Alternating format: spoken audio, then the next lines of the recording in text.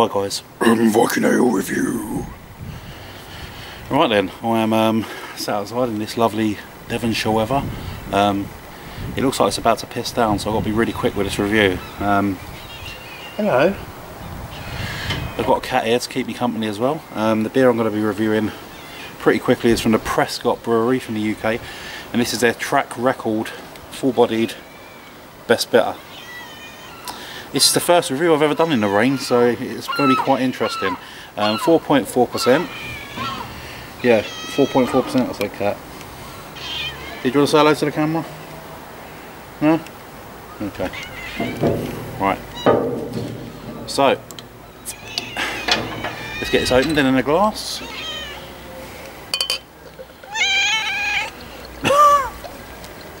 You are taking the piss in now. Right, sorry about that. Okay, so that's what it looks like in the glass. You've got a nice sort of murky golden brown colour, bit of carbonation, tiny white head. Looks quite nice. Let's give it a sniff. Yeah, sort of that typical sort of English bitter smell. Little bit of toffee, caramel. Big earthy notes coming through as well. You know, your sort of typical sort of bitter that you get in a pub. Red apple skins. There's nothing sort of like major on this. Do you want to taste? What's the matter with you? You want some food, didn't you? Sorry about this. Oh, was it interrupted? Right. Let's give it a taste. Cheers.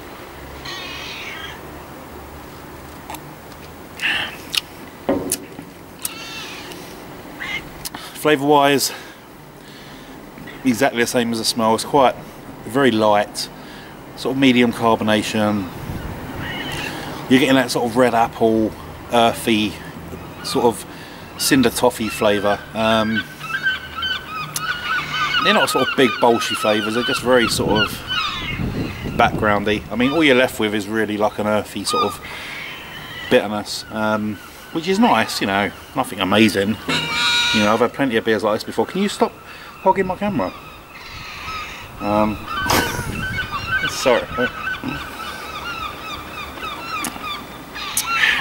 Yeah.